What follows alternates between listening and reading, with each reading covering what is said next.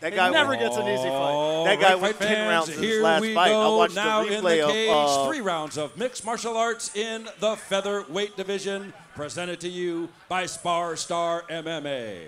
This bout is sponsored in part by SureFit Mouthguard. Once again, our referee in charge of this bout, Mike Beltran. And now, introducing to you first, fighting out of the red corner, he is wearing red trunks trimmed in black. He is training out of Gokor's Hyaston Academy in North Hollywood, California. He weighted 145 pounds. He brings to the cage an undefeated record, 2 wins with no losses, 1 win coming by way of knockout. Ladies and gentlemen, introducing Sergio, the Kid Perez!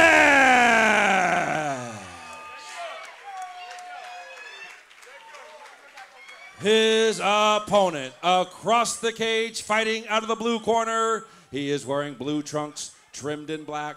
He is training out of LB Fight Shop in Long Beach by way of Sonora, Mexico. He weighted 146 pounds. His record, 2 wins, 1 loss, with both wins coming by way of knockout. Ladies and gentlemen, introducing Jonathan the Snake Quiroz! All right, fans, here we go. 3 rounds of mixed martial arts in the featherweight division. All right, referee Mike Beltran in charge. Waiting to call the fighters to the center of the cage. This should be very exciting. Submission guy versus a striker. All right, gentlemen, first round. You ready to fight? You ready to fight? Head on, let's go. And we're underway. Touch of the gloves, and we're off. Perez with good movement, popping in and out, looking to feign with the jab. Quiroz flirted with the kick, but Perez took the leg and now has Quiroz on his back. Quiroz needs to use that cage to see if he can wall walk up and get back to his feet. He's got to get his feet down in order to do that. What he needs to do now is push his head down. That'll give him room for his legs to get his hips away, and then he'll be able to stand up. Now, if you're Sergio Perez, are you trying to pull those hips away from the cage? Yeah, and circle off, just as he's doing right now, so then he can flatten Quiroz out to his back. And as he does it, right as I call it, sitting in a half guard, he has that 1 leg trap. But he's not doing a whole lot of action, so now he needs to initiate the ground and pound, or Beltran might stand him back up, because he's working, but he's not doing anything dominant to keep that position. He's not advancing position, and he's not landing strikes. Quiroz doing a good job defending so far. But right back down. Right back down, this time on his head. That is heartbreaking, to work your way up so hard, fight enough, and then get taken right back down so easily. Right in the side control. But he's not taking any damage, so it's tiring, but it's not costing him anything at this point. Sergio Perez can't seem to land anything, looking to get that knee on belly. Oh, he's got the arm.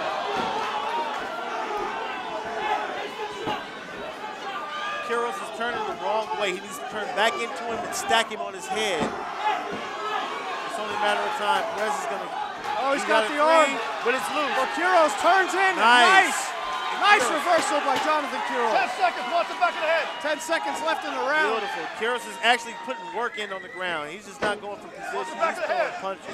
Mike Beltran warning Quiroz for punches to the back of the head. All right. That was a nice way for Quiroz to come back at the end of the round. Survive the submission and then end up the round on top. But I think it might not be enough to win that round, because Perez just dominated with 2 takedowns and a lot of position. Perez hardly broke a sweat in that round. Quiroz breathing heavily out of the mouth.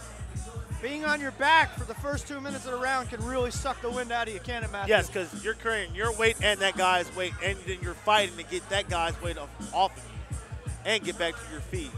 Now, do you think Perez is going to continue to try to smother this round, or do you think he's going to come out and try to land the ground and pound? I think he's going straight for the submission.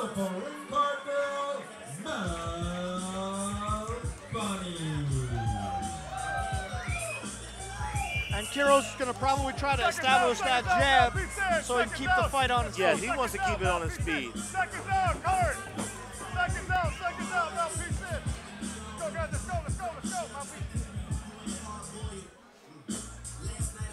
Round 2 action getting ready to start. Last minute instructions from Gokor. Okay, second round. You ready to fight? You ready to fight? Handle, let's go. Round 2 underway. Another touch of the gloves. Quiroz moving to his right. And Perez flirting with the takedown, but it's not there. Yes.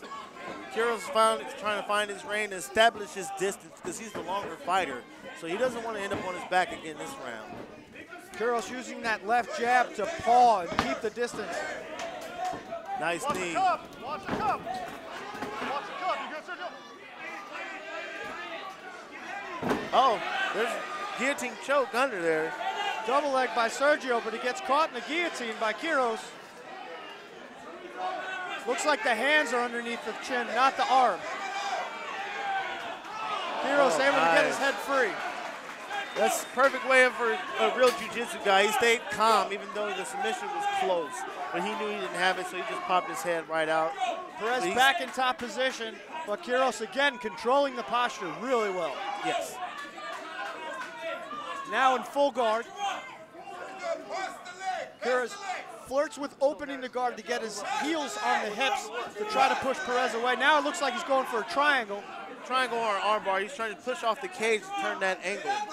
Because finally Perez starts throwing that ground and pound. He can't just let that guy sit down there and just be fresh and not be in any danger of punches. Watch the fingers in the eyes.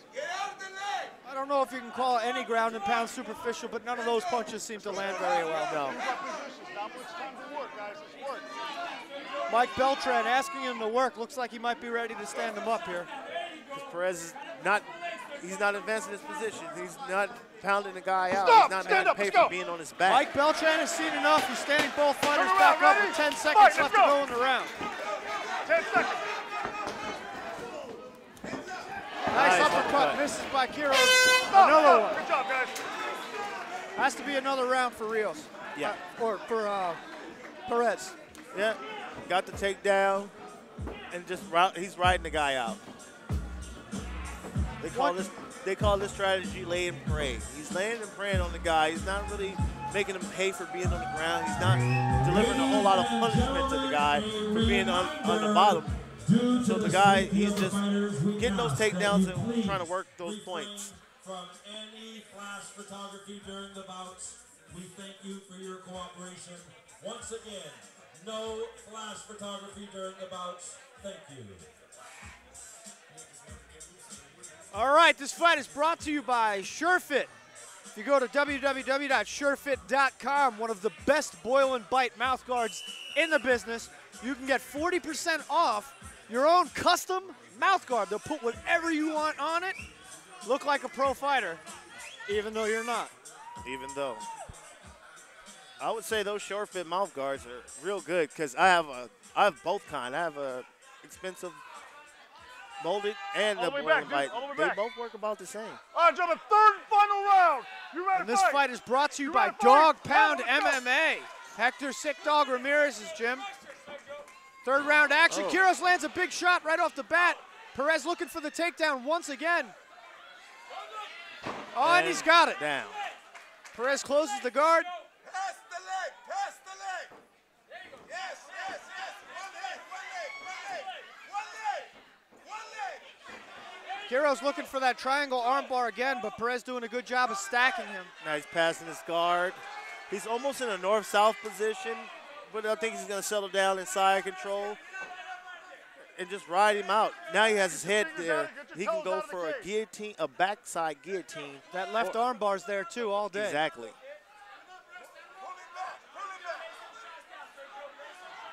He can also set up a north-south choke from that position too.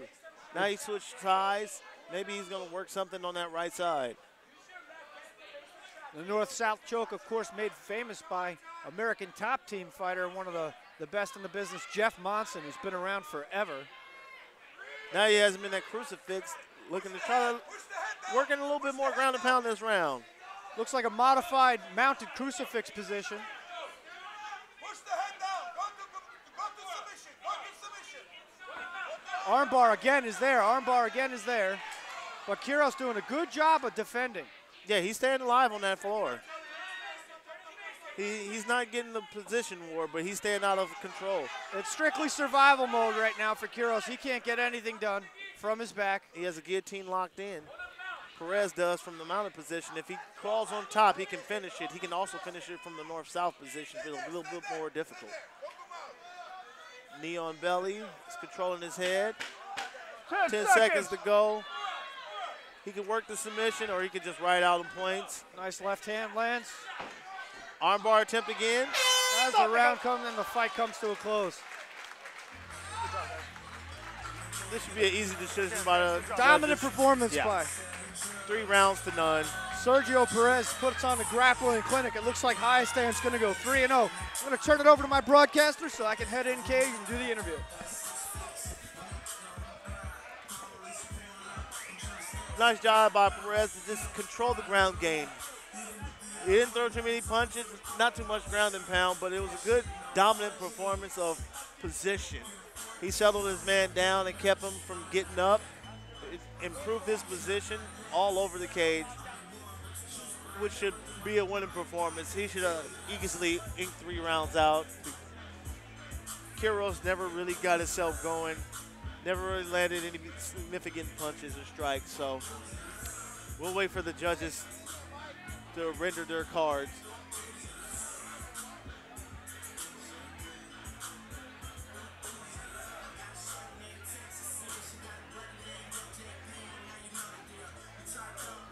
You hungry for a bowl? I had to tag you on that.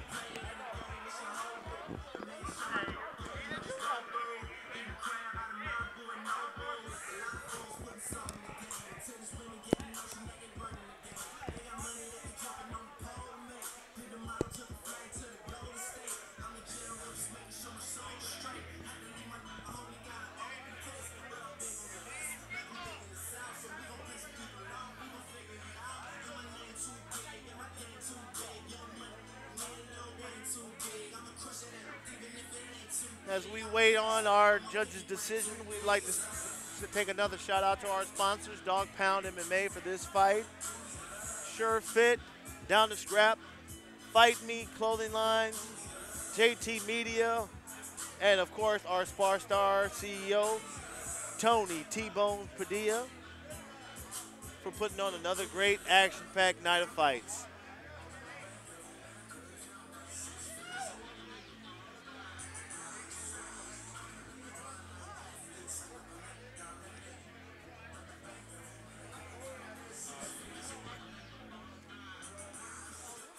All right, here we go. Jim Fitzgerald bringing up our ring decision.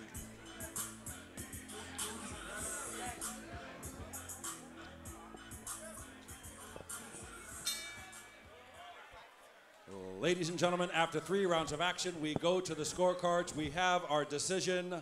All 3 judges ringside scored the bout 29-28 in favor of our winner by unanimous decision, the red corner, Sergio the Kid Perez. Ladies and gentlemen, once again from the clinch report, Jonathan King. All right, ladies and gentlemen, I'm here with your winner. Sergio, real tough fight. Real tough fight. Jonathan Quiroz, real tough opponent. Talk us through the finish. The ended up being a decision. You had him mounted in the end. Seemed to be have him control your takedowns. Was that the plan going in? Yeah, definitely. That's the plan. You know, it's my bread and butter, wrestling. I'm not gonna hide it. I thought I had that armbar there. I'm never, 100% with the decision, but I'll take it anywhere I can get it. Now, what's it mean to get a big win? I mean, you fight out of one of the biggest camps in the world. Highest stand MMA, Gold Core, Judo Gene. What's it like to get a win in front of your fans and friends? Listen up. He's the man right there, right? You guys give him a round of applause right there. He's cornering 3 people, Friday, Saturday, Sunday. We do the easy part. He does the hard part. It's self-explanatory. All right, ladies and gentlemen, give it up for your winner. Highest stand, 3-0 today. Great job, Sergio.